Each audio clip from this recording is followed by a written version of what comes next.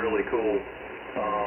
I think I'd like to try to do some of the satellite stuff too. I was watching this guy on YouTube, and I got excited because he was building this system to do work for, apparently there's a geostationary satellite that has a ham transponder, but we can't see it. It's over. It's apparently that guy that's the sheik of one of those Middle Eastern nations that's also ham, and they launched a communication satellite, so he made them put a ham transponder in there.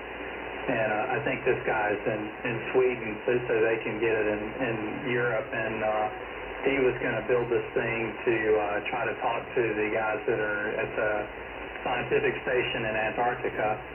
And I think I've watched like the first 2 videos. He's got an SDR, and then he's got a low noise down converter that's basically for like terrestrial television.